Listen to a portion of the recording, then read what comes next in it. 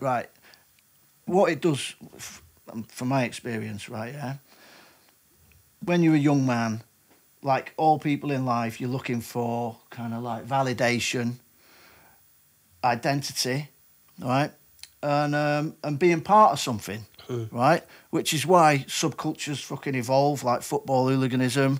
You know, people like to be part of something where they're accepted by other people who share the same interests, right? Gangs, for instance. That's the negative. It is a tribalistic thing, right? Yeah, but that need for acceptance and social validation and an identity is what is the core of what fucking graffiti is, really. I know it's all ego based, right? Yeah, but at the heart of it, it's all those things, those elements that humans strive for, you know. And it fulfills all that. Acceptance within a peer group. Exactly. Killa Kela Podcast. KillaKelaOfficial.com. You need the Kelavision app. 24/7 mini documentaries, podcasts, live shows, DJ live streams, top fives, subscription packages, plus products for all your podcasts and street culture sports. Download it from the App Store for free today. Instagram UK Frontline. Beatbox created. Killa Kela. And we're here to talk about world music and street culture. Killa Kela Podcast. The way of progress. Once it starts, it's like a behemoth, isn't it? Behemoth. It just rolls on and on and on, bigger and better. Oh, I love it. Ladies and gentlemen, Killa Kela Podcast, live and direct, central London, or as central as you need to be, want to be, should be, could be. You don't need to be anywhere else. Big shout to graffitikings.co.uk. Hold tight to all the originals, all the legends, all the people that are following us. Hold tight to Train Station and everybody else. You've got the Kelavision app. It's for the street culture business, all right? If you need more out of your life in the world of athletics and the creative arts, then this is your platform. Free download, iPhone, Android, all that good stuff. Right, look. There's some tremors going on in the streets. CBM's finest. Without question, if you have not been on the ground in the UK and London for so many years, then you're way off your radar and not discovering who this gentleman is. He goes by the name of graffiti writer Wise CBM. Well, that's good to be here, Kels. How are you, Jen? Yeah, I'm all right, mate. All right. It's a lovely day out there. It is a lovely day out there. Yeah. And writing weather? It is writing weather, isn't it? Oh, for sure, mate, for sure. Yeah. Is it ever not a writing weather day? Well, unless it's pissing down, no, and then that don't really stop me. But I like the heat. I like the sunshine. You know. Yeah. We actually bumped into each other for the first time a few days ago, which I was completely taken by surprise on. And I was so glad that we connected properly, like the way we did in Trellick. Hold tight, Trellick crew. Indeed. It was a good day, wasn't it? Yeah. Got down there early. Just was fancy doing something a bit more kind of arty, you know, a bit more kind of piecing, less bombing. Taking a rest from the bombing, doing a bit more kind of like nice fucking letters, tried to do a character, not done many characters, but, you know, trying to push it a bit. And, it came off well. Just seeing you there was a bonus, you know, it's nice. Yeah, nice but to link, trust me, you know. one of the nicest guys, man, one of the nicest guys you're likely to meet on the street, honestly. But, of course, the reputation of Graff leans a whole different way, doesn't it? Like, this mystique of a person. And, bro, like, on the streets, you have been up for a good few years. I mean, obviously there's decades of Graff within you, but more prominently, you know, it's just that classic throw up that you do, and once you cock it, it's everywhere. Well, it's kind of like I go against the grain a bit because like the one letter throw was kind of died in the 80s. You know, everyone was doing one letters back then, and it's all two letters now.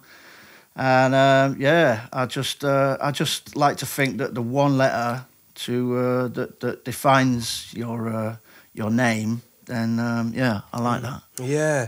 But also you're really rich with the colours. Like you make that thing pop. It looks like you took your time and just coating the thing off so it just bangs. You'd be surprised. I mean, I'm just one of them people. I just like things to look sharp. You know, I like the white key line around it. You know, it kind of pops it out a bit. If there's a shutter that's all battered and it's all grey and covered in tags, old tags and that. Yeah, you put a nice white key line around it and it makes it stand out a bit more. So for those that don't know what Graff's key line is the outside colour that Yeah. And what you're fundamentally talking about is creating that, letting that reach do all the talking, like make it bang, like a stamp would. I mean, for me, the important thing is like good spots, getting like good roadside spots that people are going to see, main roads, and just making it as big and bright as possible, you know, just so that it's like easily fucking seen, you know what I mean? Yeah. Comes with a lot of lifetime experience there. That, I mean, it's. I think the thing is with bombing is like, there's a lot of variables that you've got to think of, especially where there's so much, you know, traffic and... Yeah. You know. Well, this is the thing. It's like, I like bombing on my own, you know? It's like, it's one of them things where you don't have eyes in the back of your head. You ain't got someone keeping dog for you. You're just out there on your jacks, you know, and it's almost like your awareness becomes fucking sharpened. It's like you have a quick butcher's, boom, right, I can see that, no old Bill, boss, you start. Once you start, that's it, there's no stopping, you're just at it then. You might, once you've done your fill and your outline, you might have a look round again, boom, right, okay, calm down a bit, do the key line, tag it, it's finished, off you go, next one, you know.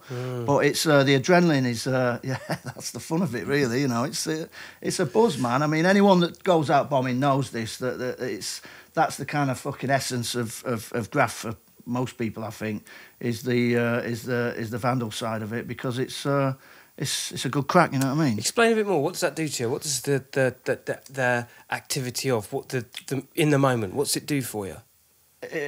Well, it takes all your focus. You know what I mean? It's kind of like you're just in the moment. You know, people say, you hear on like all this shit on Instagram and things, people saying, oh, you got to live in the moment. Don't worry about the past or the future. There's fuck all you can do about all that. Just live in the moment. Well, standing there, doing that, that's the most in the moment you can be, because, you know, you actually stood there just concentrating on what you're doing, trying to execute it well, you know, and like not paying attention to anything that's going on. I mean, I've turned around sometimes and there's like pig vans been going past. They've not even clocked me, you know. It's like, what the fuck are they looking at? You know what I mean? Really? So it's like, yeah, and you think, oh, that's lucky. But I mean, the thing is, I've never really been one for going out with other people. Because I don't want to rely on them, and I don't want them relying on me. Do you know what I mean? It's kind of like you're kind of putting yourself in someone else's kind of, you know, responsibility. Do you know what I mean? Yeah. And there are certain people I like going out with, because I know I can trust them because they're experienced, and you don't have to worry about nothing because you know they're on it. But yeah, I guess they're on their own singular attention as well. Like where some people, yeah. I mean, I'm presuming, but they're, you know, if they're inebriated, that's one thing. If they need their hands held for whatever reason, or they're not on the same wave as you, I guess.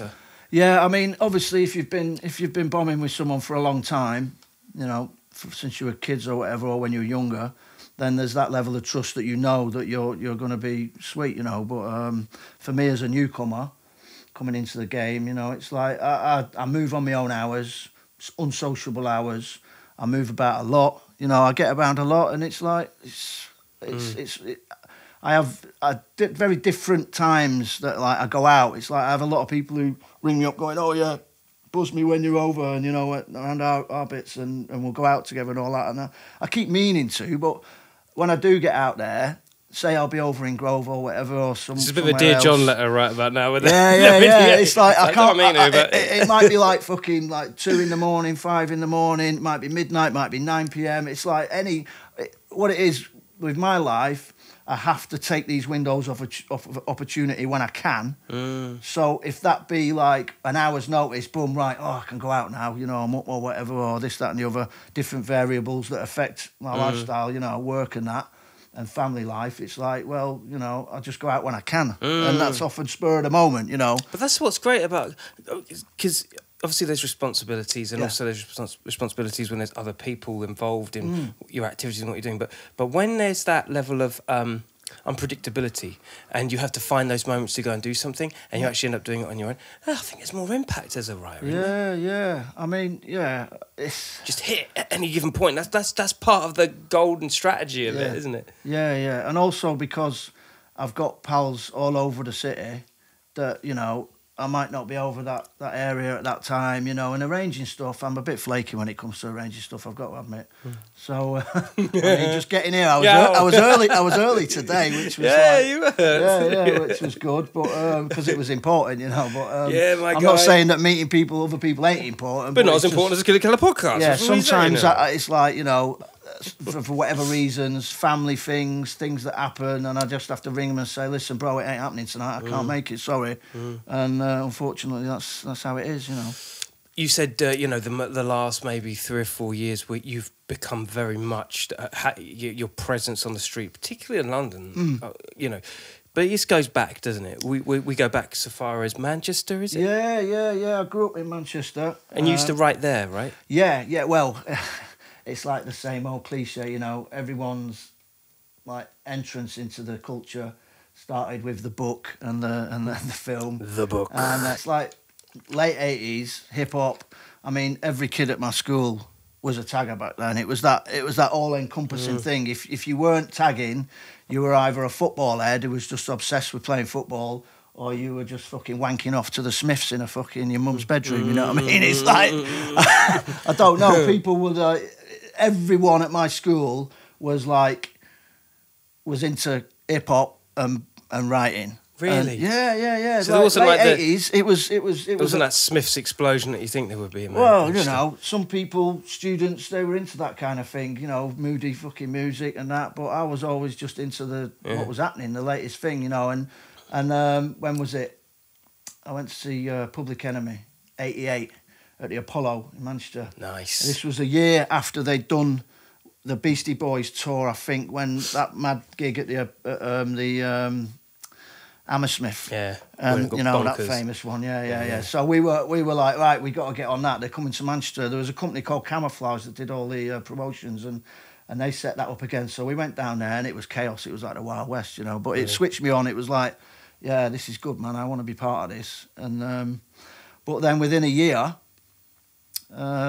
Some bright sparks brought this little pill over to this country, and and then the whole thing just switched, and it was like, you know, once you started getting on them little fellas, the whole kind of music thing, hip hop was like boom, and writing. They say, you know, the old kind of like cliche that ecstasy stopped football hooliganism to a certain extent.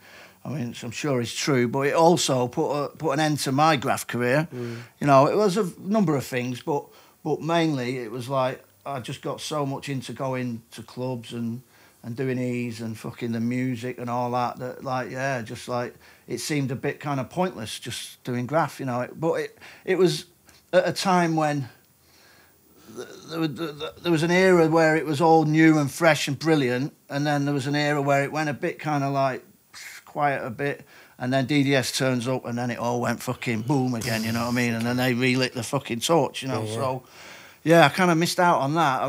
That's one of my regrets, is that I didn't carry on and see it through, because I moved to London around about latter part of '88, early '89. What do you think you would have gained if you'd carried on? What is that regret? Where's that stem from? Well, because if I'd have had the same kind of mindset that I've got now, back then, I'd have probably, I'd like to think I'd have been up there with a lot of the big names, you know what I mean? Because I had that, you know, drive, but obviously the drugs and the fucking partying, that put a bit of a stop to that. Good times. Yeah, I mean, there's that age-old hindsight, but then... But I never lost the love.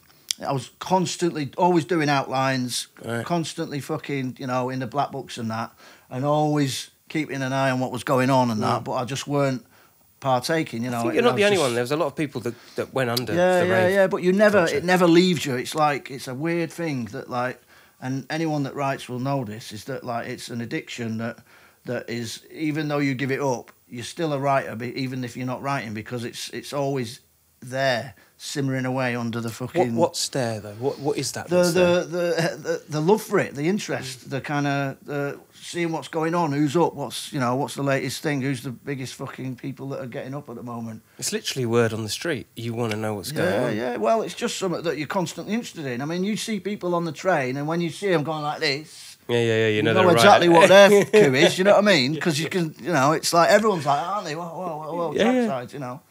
I'm often confused about why people don't do that. Like, it's better than a fucking bush, isn't it? Well, do you know what? It's funny because since my elder children, stepchildren, they're aware of what I do, and since they have moved to London and they're at uni, they are now more aware of graff. Right, stop. Breaks right now. Yeah. Okay, do they know your tag and your throw-up? Yeah. Do they see it a lot? They do. Well, and what's the general... my eldest stepdaughter, she looks for them all the time. She's like, she don't say anything to any of her pals or anything, you know, because she knows that it's an unwritten rule that we don't talk about that, right? We don't talk about that. So but yeah, she's what's played in the Fight Club? She's a civilian who has kind of converted to, like, you know how when you're out, you're constantly looking. Everywhere you look, you're just looking for tags, anything, you know, and you're spotting stuff. Most 9-to-5 people walk down the street, blasé, they don't have a clue what's going on, they don't see anything. Ahead, But we have this kind of other vision where you're just seeing, you're just looking all the time, you know. Yeah, but it's like a level of self-awareness as well. Like, the fact that your daughter has an awareness of the space she's in. Yeah, okay, she's going out looking for it for fun, but the truth be told, like, if you're aware of your space and your environment, you're not looking at the ground. I think that's a real asset to a person, isn't it? Well, you know, it's nice that she takes an interest in something that I do, and but yeah, she likes it. She likes going around town, and then she'll be out clubbing somewhere, and she sees something of mine, and it'll be like, oh yeah, I saw your thing the other day. You were down. What's this? Really? You know, and all that. Yeah, it's cool. Isn't this an interesting conversation to have? Because when graffiti started, and we're arguably in the late '60s, '70s, you know, a lot of the steam in it was that it was a youth culture. It was a thing that only the rebellious young would do, the disenfranchised, the people that were... But now it's really... I mean, we're dealing with a different generation of people that... We're talking about this sort of thing. Funny thing you should say about that is that one thing I've noticed is that cornbread fella never looked fucking like a kid to me. he just looked like he was in his 60s from day, you know what I mean? It's like, you see pictures of cornbread from back then, and he looked big old ancient cornbread. then, old type cornbread. Fucking big respect, man. But that guy looked like an old dude, like back in the 60s. You know, I respect people like that as well. He certainly didn't look like no 14-year-old, 13-year-old kid. You know what I mean? That's right. No, I got time for that as well, because at least you're not going to be disappointed ever. No. You said something quite profound before we went on podcast, and I do want to kind of shift a little bit forward into that gear. You said to me that the graffiti game was like a game of snakes and ladders, and I was like, "Yo, I never heard that before." Explain that. In a way, well, I mean, it's kind of self-explanatory, but from my opinion, there's like, once you get into it, every move that you make is your choice, right? And you're responsible for everything that you do, and everyone's got their own different kind of like motives for where they want to take what they're doing. Some people don't pay that any mind whatsoever. They just like going out and wrecking shit, you know. Other people are a bit more kind of self-aware. They think, oh, you know. And so there's certain ladders that you can climb, you know. You get to a certain level, you know, mainly through, you know, just getting up a lot, obviously. And I mean, the reason I'm here is only because I've, you know, been putting it out there. And there are stages you can get to, like box ticking. It's like, oh yeah, that's good, you know, just getting this recognition. It's nice. It's a nice feeling. But then also at the same time, the more kind of like exposure you get, and, you know, it's like, dare I say, it's not a negative thing, but there are certain kind of snakes in the game. You know, there's a lot of stuff going on that can unhinge you and kind of trip you up a bit as well. You Derail know, your like, progress. Yeah. So you got to just roll with the punches and just take, you know, you can't control other people, but all you can control is how you react to, you know, things that are happening around you. You seem to me to be the kind of character that does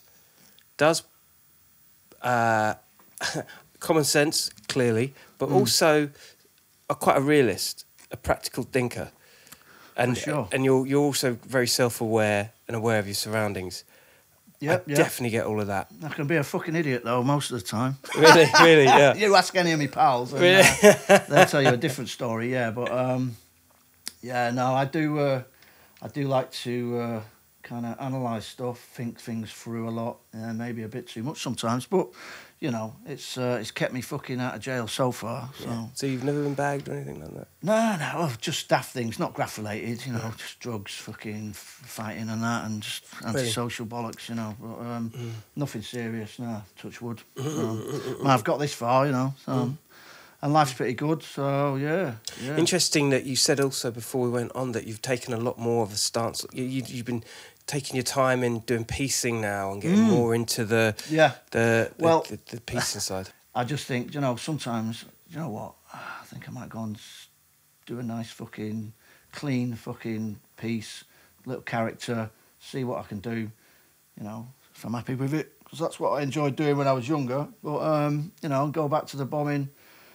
Well, actually, I'm full of shit. I like bombing all the time anyway, so it's just going to carry on, you know, and it'll carry on until, it'll just run its course, won't it, you know?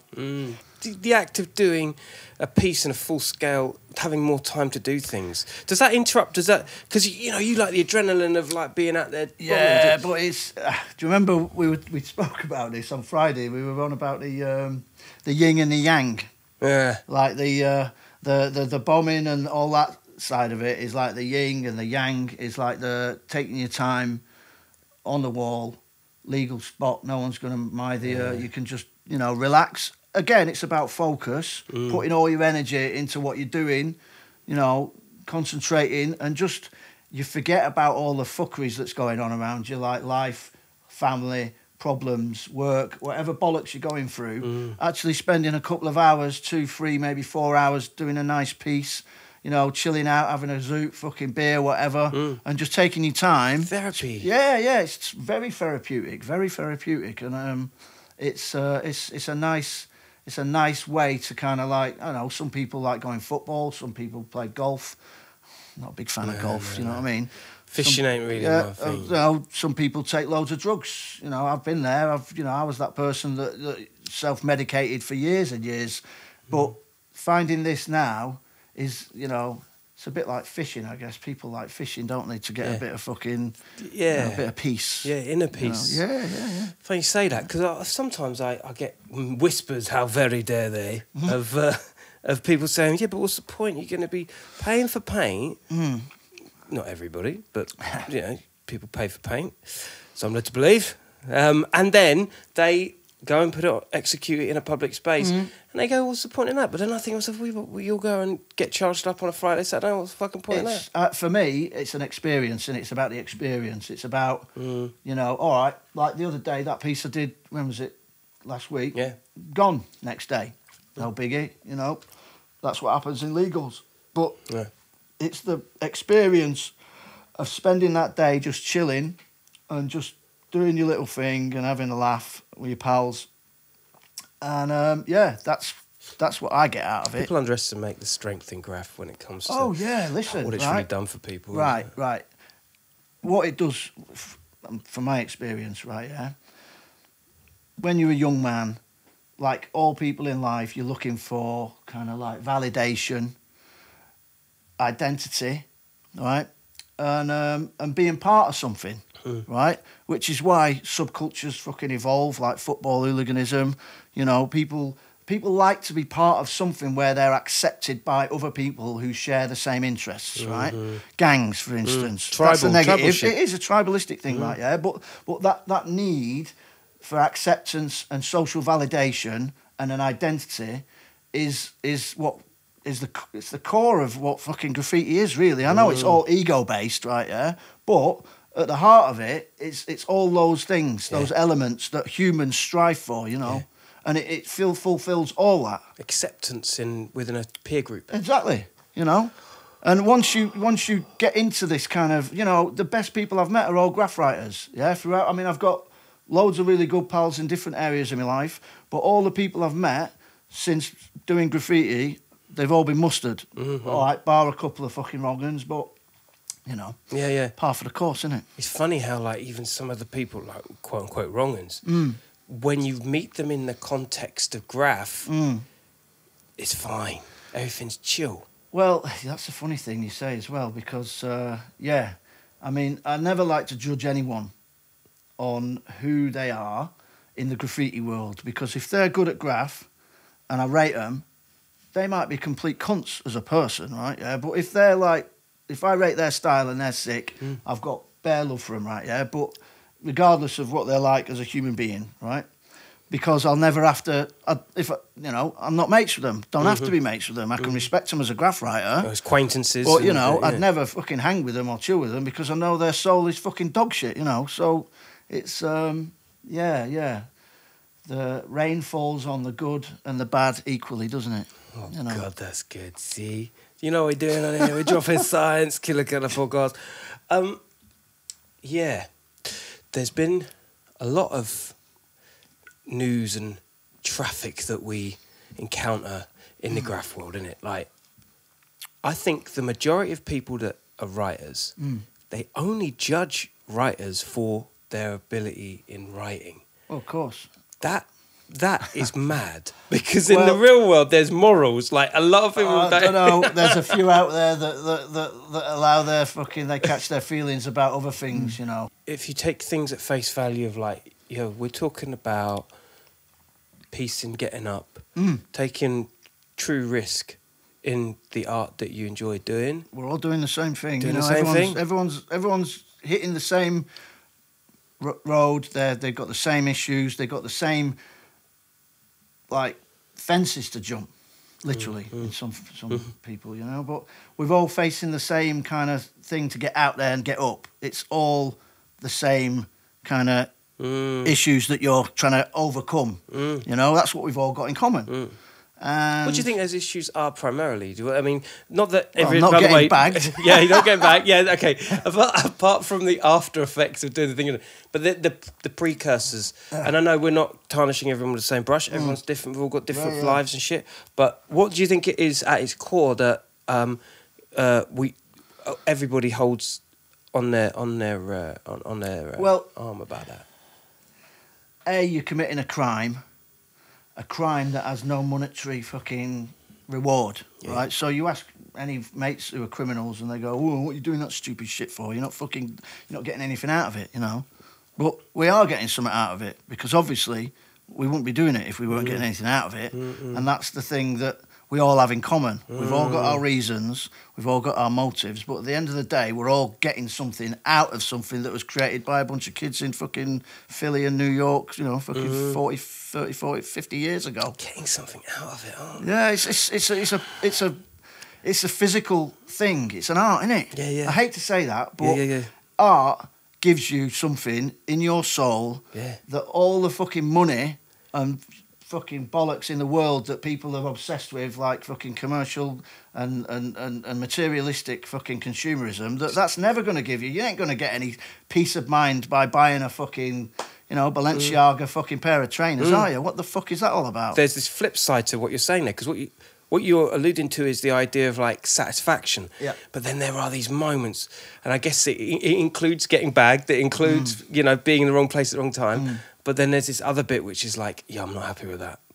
That's driving me bonkers. Oh, yeah. We're all our own worst critics, aren't we? You're on about piecing now. Yeah, I understand. yeah. Well, for me, there's 3 stages, right? You do you pin it up. Great, happy with that. Fill in. Mustard. All right, you start doing your fucking doodads and your little bits and pieces. All the bits inside the piece, Then you start thinking about, like, you get a bit more critical about what you're doing, and then that's when you start thinking, oh, no, it's all going tits up. Maybe not all writers suffer from that, but I do. Because I'm like, oh, no, that looks fucking shit, right, yeah? But you ask anyone else, they don't even see it. You're seeing stuff because you're being too critical of your own kind of like abilities, you know what I mean, yeah? And then the camera never lies. What you think is shit, you take a picture of it, you look at it when you get home and you're like, oh, I'm happy with that. That looks like bollocks. That looks better now than it did when I was stood there, because your brain has had time to kind of decompress and chill and not be there. Like a second pair of eyes, they always say a second pair of eyes always sees things. Which the camera does do, doesn't Exactly, you see, which, it's too late to go back and fix it then, but at the time, some people don't give a fuck. They're just like, boom, they're happy. They'll get up, finish it. Doesn't mean anything, but I'm one of them people that I'm a bit of a perfectionist. you know, and I like to try and get things right, and you know, I beat myself up a bit if it don't go my way, but it's just like, all right, fair enough. It is. Do you have the same pressures? I mean, you can't when you're on the street. Oh no, it's different. Total different thing. You know, it's like on the street, just do as best you can in the time you've got. You know, it's not like breaking into yards and painting trains. That ain't my thing. You know what I mean? But fucking people that do that now, Jesus, hats off to them motherfuckers, because you know the time that you've got to do that these days. And now you're seeing more and more full colour, proper, well executed, not just like, you know, quick fucking boom, boom, boom, and it looks fucking awful, but it's up there. You've done a fucking panel, great. People now, they're doing more good shit in less amounts of time than ever before, and it's yeah. It's impressive. It's crazy, isn't it? I can't knock that at all. They're proper fucking up there. You know? Honestly, bro, like as a street bomber, like your position, your placement is really key. I think, honestly, like, I mean, I won't go so far as to name you exact spots, but I've got them in my head now. I already know where there's a couple. If I was to say, oh, well, there's one there, one there. But it's because of your positioning. You've awaited, so there's the strength in colours, there's the key line for sure, there's the one letter thing, but the way you've maximised on the letter and the way you put the little kind of teeth in and shit. So there's fucking fuego. But it's also the position. Well, you pick your spots carefully, don't you? You know, and it's getting more and more difficult these days.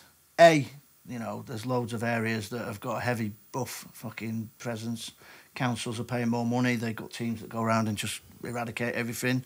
You know, so there's those areas that you don't go, but there's still spots that you like, oh, I really want that, you know. And there's nothing worse than you've got your eye on it. You've got your eye on it, and then the next day you go and someone else has took it, and you're like, oh, well done. Yeah. But you can see that someone else has had the same thought process, you know. You've been sharing that same kind of like hunting that same spot, you know what I mean? Yeah. So that's a shared kind of like experience, you know. Yeah, maybe the other shared experience is the fact that like a territorial kind of pissing, like you're next to an artist or next to a writer or next to you know that they're passing through that way. Yeah. Or that I have maximum respect for all writers, you know,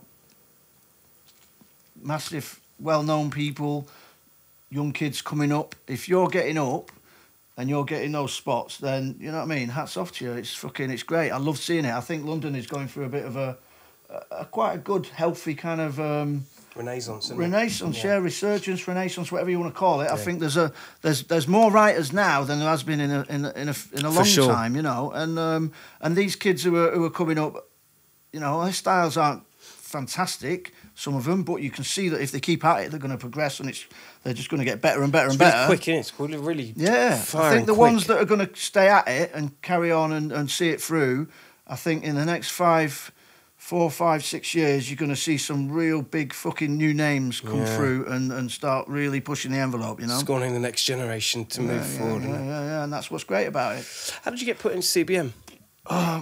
Matt, a funny story, actually. Big up, Matt. Yeah, big up, Matt. Big up, George. Bees, all the CBM crew. Yeah, all of them boys, Fabe, Ram. Yeah, you know, they're all at it. Bees, everyone. Deco. Fucking, I mean, the style that our crew's got, I'm really proud of, you know what I mean? I love that proper West London fucking letters, you know. I'm a traditionalist. I like the kind of like, it's come, for me, anyway, my favourite writer back in the day, letter-wise, was Bando. All that CTK stuff. And like when it came through Holland and Paris, that kind of cross-pollination, and London as well, the three of them, I think those kind of like thick, really fucking aggressive, bold, kind of blocky letters, that for me sums up London style, you know what I mean? And that's a mixture of like the Dutch and the French, you know, and London. They all kind of started doing this similar kind of thing. That's interesting. Very legible, not wild style, just fucking. So you're retracing it to the Europeans. Well, for me, that's what I see as a lineage. You know what I mean? People like fucking Delta, Bando, Ski, Shoe. You know, all them fucking Europeans, and also, you know, Mode 2 and the TCA and them lot. They had the letters and that cross pollination. It weren't New York. You know, Didn't it have- come it had a from different there, feel though, wasn't it? But it weren't. It was nothing like New York style. You know what I mean? Yeah, it was like they were doing their own style, and that's what. When I first came to London in the late 80s, and I seen what was happening on the streets and the trains and that, it was all like that. And DDS, their style was all like that. You know what I mean? Crazy diamond cut style, lettering, bang, bang. Yeah, sick. You know, and I'm a bit of a traditionalist, and I like to see that carrying on. You know what I mean? And it's good to see that there are writers today that are continuing to do that kind of hard, basic kind of style. 100%. And again, just people. Delta Mode 2. I mean, Delta himself, man, like ahead Well, of his time, he moved with the 3D stuff very, very quickly. But his early stuff, you know, was very much like you look at London pieces and dubs and that. I mean, there's a definite correlation. There, you know what I mean? Yeah. But Delta obviously went on and then did his 3D things, and that went to a whole new level, which was completely fucking out of this world for that time. You know? And then Mode 2 with the cartoon realism, these things kind of moved in there in favour of that. Yeah, it's good, man. Yeah. So I mean, CBM.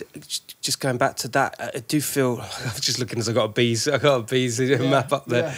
You know, I mean, you know, there's others. There's PFB, of course, you know, WD, and other people. DDS, of course. Hold tight to you. Yeah. You know, KTC. I mean, then the list goes on. But there's something about CBM in West London where I just feel like, you know, so it's a London stronghold.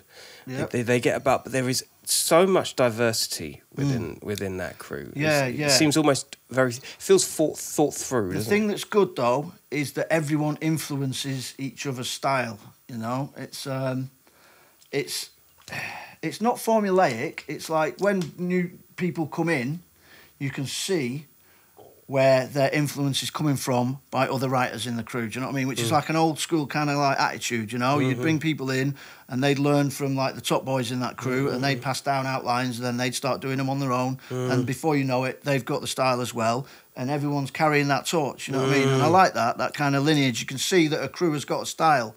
Instead of having like fucking 10 different styles, it's good that, you know, some crews have loads of people that have all different styles. That's fine. That's whatever that is, that's up to them. But what I like about CBM is that they've got that proper West London kind of like they're holding that fucking torch for the old school, you know. 100%. Big up Pure as well. He's another. Oh yeah, my man. Yeah. Top boy, yeah. Yeah, love proper. Pure, mate. I mean, I can't. There's a lot of fault lines with CBM, and a lot of the crews they intermix and interplay. Yeah.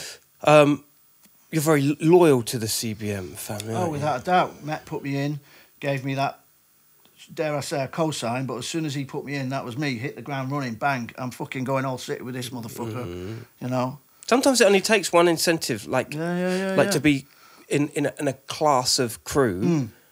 That's what sends you off, isn't it? Yeah. But yeah, we got some heavy hitters now. It's like there's a lot of style in our crew. There always have been. And I say, you know, I'm privileged that I'm a kind of like, I'm not one of the main crew members.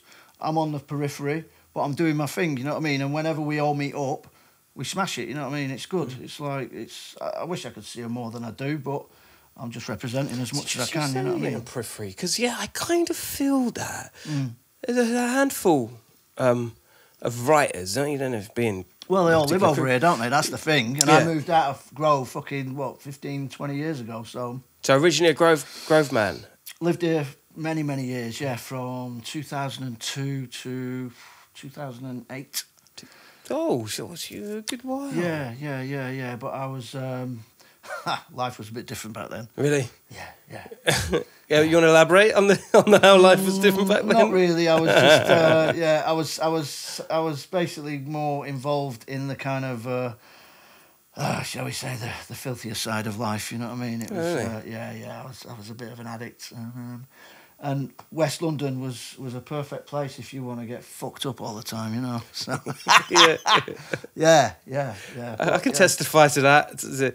It's a cross we bear in these neck of the woods. But that's different era, you know. But yeah, just driving up here today, like I said, the sun's shining, driving up Grove, fucking hell, it's like such a good manner, you know, and it's like good people. It's the one place that I've lived all over London. I've lived everywhere, and it's the one place where I actually settled for a bit and there was a sense of community. You know what I mean? It's people were cool. You know, everyone, you knew everyone, and it's like, and it, good and bad, you know, but everyone knew what you were about, and it was like there was a mutual respect. It's a good place, West London. Hence the fucking term "West is best." You know what I mean? Well, it's not so transient, isn't it? No. But you got all types rubbing shoulders, super fucking rich, and proper fucking downtrodden motherfuckers. You know what I mean? Yeah. And where does that sweet spot lie? Where people are comfortable enough to be in those?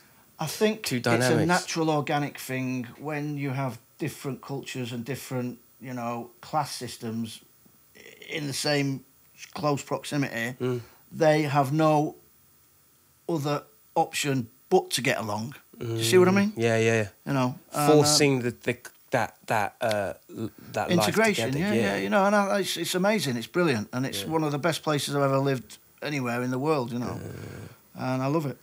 So I just miss it. You know, but you know, circumstances change. Got to move somewhere else. Life happens and shit. Yeah. So Manchester, do you still have a connection with? I've got pals up there still, family up there, you know, don't really go up that much. Place is like an alien planet to me now. Really? So fucking different, yeah. Really? Yeah. When I was growing up there, it was like, it was still very much like a Victorian era. It was like, I'm not kidding, it was fucking like old and fucked, and everyone was skint, and it was horrible, right? But it was great, you know, like after the Blitz, like London was the same, I'm sure. But I hear people say about the East End when people used to play on slag heaps and in bomb sites, and, you know, everything was fucked up and ruined. Not as bad as New York back in the day, you know, when they were burning everything down. But Manchester was a pretty fucking grimy place. It was pretty hard. And the people were it was a tough city, man. And then, but yeah, culture. Out of all the adversity, the best cultures come out of totally. You know, struggling and misery, and that's why poshos will never have any culture of their own. They have to, you know, propagate it from other people. Yeah. So, obviously, they big up the Manny writers. There's lots of Manchester writers. Shit. But for your money, who was around at the time? Because a name that always stuck out to me, I'm talking about early 90s, you know, was Kelso. Yeah, well, he was the main guy that got on the map. Yeah. He had that 3D style, a bit like Delta's, but, you know, he had his own little twist on it. Yeah. And, he did a lot in Hume at the Bullring back in the day. Didn't know him personally. I was from a different manner, but and I weren't writing then either. But I kept an eye on what was going on. But yeah, he was the main kind of. You talk about Manchester Graff, and he's the. Everyone knows Kelso, you know. Yeah, but there was a big bus scene down there. We had this little crew, HR we were called, High Rollers, after that fucking Ice-T track, you know, High Rollers, do you remember that? Yeah, of course. Off the Power album. Power album, yeah. Sick tune, man, yeah. So we were like, we just got ideas above our station, we were like, we're the fucking business, man. We're Love it. High Rollers, man, you know, Silly. But, what other writers were around at the time? There was a big crew called CIA, Crime in Action. Some big writers there, but not that anyone's probably ever heard of them, but because Manchester wasn't really kind of on the map back then, you know what I mean? It was like London was the place, you know, and it's funny because I have more kind of, when people say, oh yeah, subway art and all that, it's like, that book was the one, but spray can art, well, that's what I'm saying. That was the book, right, that I could first proper relate to, because it was, you know, it had London stuff in, and you could go and see that shit for real. You know what I mean? Yeah. And it was more relatable, and Manchester was like, it had a scene, but it weren't like on the world map, you know what I mean? It's like Goldie was doing his thing and all that, and which made the presence in, you know, the Wolverhampton. You know, I mean, Wolverhampton's smaller than Manchester, but you know, he pushed it, and things go like that, don't they? You know. Yeah, it's true. But Manchester never really had like big writers that were like really getting out there and you know, well, we didn't have any kind of transit system. It was all buses really, so. You know, trams, lots of tagging. Trams you got trams now, but they weren't around back then. Weren't they? No, that was a new thing that came after the bombing. You know, the IRA blew up the Arndale and that. Right, yeah, that's right. They rebuilt a lot of shit after that. But saying that now, I mean, it's a fucking mad place now. It's like a different planet. It's Different like, beast, you want to go out and party. I mean, it's always been a party city, But yeah, there's, you know, Warehouse Project, all these other fucking places that are happening. Yeah. You know, I'm too old for all that shit now, but if I was young, then that's where I'd be gravitating towards, you know. Yeah, too right. Yeah, it's funny you say that because, you know, like there's the Nottingham scene, I think, was it Alert as a writer? Yeah. Pops, yeah. And then Sheffield, which blew up, you know. Yeah, that was a bit later though, wasn't it? Yeah. Mist and all them lot. I mean, actually, no, they were still... Des and them, yeah. And a bunch of others. And then there's the Graffiti Awards documentary, which obviously, like... but Manny never really kind of, like, established itself as a force like those places, you know. It was, it's weird, I don't know why. That never... Yeah, it is funny, isn't it? Yeah. I would put Liverpool in the same kind of category. Yes, of course, there's Liverpool writers there, you know, and big up them all. But it's more of its time. I guess you're right. I mean, the capital was where the tubes were. The capital was where the scene was most rife. Let me tell you, right, when I first came to London, I'd left school. My mum said, right, fuck off now, go and live with your old man, right? And he was living in Muswell Hill. So I moved down there with him. I was in digs with him, got me on the tools, working as an electrician on all like building sites around town and that. And we used to have to drive from Muswell Hill into central London. And we go down Holloway Road, and I'm not joking, I can see it as clear as day now. There's just this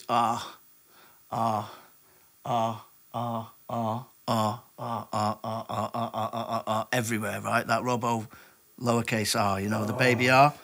And I was just like, fuck me, this guy is like killing it, you know. And I weren't getting on tubes then. I was like, we'd drive everywhere, you know. We had a van. It was like we'd go to a site, chore a load of tools, fuck off to another one, do bits and pieces, and that was work and that. And it was good. But yeah, North London was, and a bit later, driving through City Road from like Highbury to Old Street. Yeah. And it was just DX. And it was like driving through the fucking Bronx, you know. Hold tight drags. Very different, yeah, big time. I mean, it was such an eye-opener for me. It was like, I'd never seen nothing like it on that level. You know, it was just like, fucking hell, these Cockneys are proper killing it, man. Well, the thing was as well with East is that it's not what it was. Back then, it was a whole different, more desolate place. Oh, it was a toilet, yeah. It was dead. Absolutely dead. Yeah, we lived on Brick Lane for a while. When was it? That's mid to late 90s, 97. Fucking hell, it was just nothing. Really? You know, all the Bangladeshis were there. It was curry houses and that, but there was nothing going on. It was just like a fucking dead zone. Not a tourist. And for me, back then, the younger me to think what it's like now, and it's like a Graff hotspot, and it's like all the tourists and all that. Does that drive you? Blows me mind, mad, man. It's like, fucking hell, yeah, it's great. Yeah. It's so culturally appropriated over there, isn't it? Yeah. Well, you say that, but it's always been one of those areas that that has got a culture of its own, I guess. You know, and I can't knock it now. It's very commercial, but you know, it's good. Yeah, it's good, isn't Progress is good. I can't knock it. You know, it's like you get people going, "Oh, it ain't what it used to be. The locals don't like you." Blah blah blah. It's like, oh, fuck off. You know, it's like London's constantly changing, and as long as it's not fucking hurting anyone, apart from pushing all the poor people out, then which gentrification ain't great. But yeah, it's that's another story, innit? Don't get me started on that. But I know what you mean about cultural sides to London. Like, yes, it's always been there. Like you were saying, like you know. Sabo, THROWUPS, and Drax. That's another one. Yeah. When he was, throwing that thing up. Yeah. Wow. Everywhere we went, that was, everywhere. And I lived in Ealing for a bit, and I tell you what, getting that central line out from Ealing, that's when I first started noticing mean pieces on that strip of the central line coming in. Fucking hell, guy was everywhere. That throw up, respect to Mean, one of my favourite writers, fucking Don, and his throw up. In my opinion, it's probably the best that's been around. I sometimes go to these locations to do filming for different things. And I could be like on the phone talking to someone. You know how you on the phone you're kind of wandering around and you're wandering aimlessly, just involved in a conversation. And all of a sudden, I suddenly see like a mean tag in the like least likely of places. You're like, fuck, this guy he was everywhere. Style. He had everything. You know what I mean? Top fucking hands, banging fucking style, and great throw up, you know. And consistent and everywhere. Yeah. So, you know, there's not a lot of writers that got a bad thing to say about me. He's a top guy, you know what I mean? Right. Big time. And, yeah. Big time. Yeah. And always up, from what I gather, and even in more previous experiences I've witnessed and been a part of. Oh, he's been here, hasn't he? He likes to be a part. He loves to go. He loves a party. He loves hanging out. He loves being around. He's a good man. After my own heart. Yeah. Has that ever got you into trouble, Wise? The party boy mode, has it ever... That's another podcast, mate. Seriously, yeah. If I went into detail about from the year '93 when the partying kind of petered off, and then the serious gear started coming in, and then from '93 to about 2002, that's almost a decade that I really have very little recollection of. Decade of decadence. Yeah. I mean, no, people tell me, and there's, you know, photos and there's, you know, memories that are blurry and that, but I've got a vague recollection of what was going on. But, yeah, a lot of crack was smoked. And, I kind of just fucking... Disappeared. Yeah, well, I didn't disappear, I was just fucked, you know what I mean? It was just a pretty heavy time. And lost a lot of friends, got involved in a lot of fucking fuckery and, criminal enterprises that weren't really working, and it just ended up fucking rotten, you know. Wow. Yeah. So kind of like the way I'm living now, I've been a bit of a saviour, you know. Everyone says, oh, yeah, Graff saved my life and all that. But literally, no, my wife saved my life, my kids saved my life. Yeah. But Graff is helping me continue that kind of consistent, kind of steady lifestyle, you know. So, yeah. Wow. A life of we'll talk about that again sometime, you know. Yeah. 100%. That whole era of, like, badness was like, that was pretty crazy, and I've got a lot of stories to tell about that. But I can only imagine. See, and I think this is the thing about this particular podcast is you never really get to go deep on the surface of what people are piecing. Yeah. There's a theory and a philosophy and a life behind that piece that people are painting, aren't they? It's a serious business. You ask any writer who says, oh, I don't give a fuck, they're lying, right? They give a fuck about everything that they do, every single fucking tag, every single throw-up, every single piece, whatever, they give a massive fuck about. If they didn't, they wouldn't be doing it. Yeah? You know, it's like, it's important. It's a big thing for everyone, which is why everyone gets so fucking angry about, you know, bitching and beefing and all that, right? And a lot of people like to shrug it off and just go, oh, yeah, it's just fucking graphing. It's like, nah. Serious business, right? Might sound silly, might sound childish, daft, whatever, but fuck them, they don't know what they're on about. This is like, you know, it means a lot to a lot of people because it gives a lot of people an identity and a meaning in life, and it ain't fucking hurting anyone. But I will say, for the Joe public, and I had this kind of theory running around in my head yesterday. I went out with the missus, you know. First time I'm not looking at no laptop and I'm going to, or a phone. Yeah. And, you know, I think on surface, the Joe public, they really don't have, and I'm not sure they actually entirely care neither, but if they were to really understand the weight of what is going on in the walls, on the walls, in the trains, on the trains, what these tags and what they mean. And what it means. Yeah. I think if they were to just get a little bit more assessment from anybody rather than a tourist showing them around Shoreditch, like real accounts of what this stands for at this time right now. Blow their minds, I guess that's a bit like what this podcast is about, really, is kind of, because I'm sure you get a lot of kind of non-graph people all the time who watch this and I never realised, you know, these graffiti guys aren't just like little fucking hoodlums and little fucking scumbags just going out wrecking shit.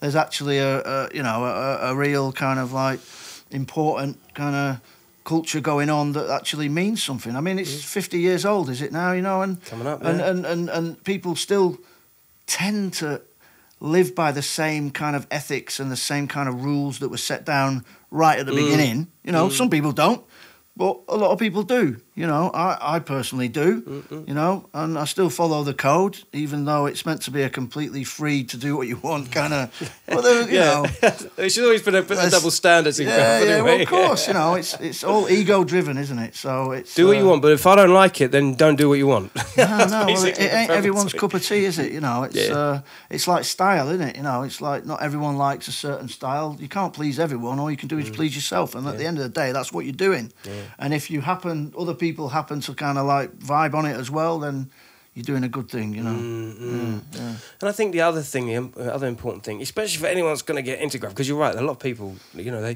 they come in from the outro of these kind of conversations. Like a lot of people that on the channel, they don't always follow or profess to be a graph writer. Yeah. Good energies, and that's all we promote on this podcast, man. Nothing but good energies. Yeah. The mighty Wise inside the place. Thanks so much for joining us. Can I just say man. as well, big up Drax, big Yes. up all We Rock Hard, PFB, WD, all the North London crews. Big up Doze, big up Jet, Flash, Larsk, all the fucking boys out there that are smashing it at the moment, and I've got love for everyone, you know. Thank you so much, my brother. You're welcome. It's been a pleasure. Yeah, it's been good. Yeah. Is that we're done? Yeah, we're sweet. done. Yeah. Big up, my man. Big up that. Yeah, you know what it is, all right? Sharing is caring. Don't talk to anyone I wouldn't, all right? For the regulars, you know. We're here all the time. It ain't for us, it's for you. It's for the culture. It's for the documentation. It's for the future. That's what we're here for doing, all right? Stay lucky. Remember, crime don't pay, neither do they. Don't talk to anyone I wouldn't. Nice one, Wise. Peace. Peace. Wow.